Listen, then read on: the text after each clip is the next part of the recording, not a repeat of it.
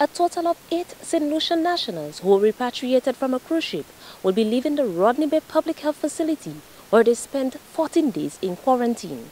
The individuals have shown no signs and symptoms of the virus. Minister for Health and Wellness, Senator the Honorable Mary Isaac, highlighted the importance of people being placed in quarantine. It is very important that the government take it on its own to quarantine persons when they arrive in Saint Lucia. Because I don't know if you remember, initially we were asking people to home quarantine, and that did not work well at all.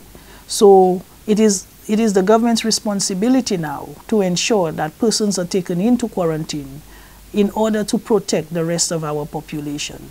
That is the only way you can be sure that the people are adhering to the protocols and that they are going to remain in quarantine for the 14-day period. Two of the individuals described what life in quarantine was like. We enjoyed it. It was part of the protocol that we went through, but it was good. We enjoyed. I learned a lot because I came from Norwegian Spirit, and when we got to Saint Lucia, you know, we really enjoyed every minute of it, and we learned quite a lot in terms of wearing the mask and washing your hands and those sorts of things. And I guess I'm going to take that back home with me.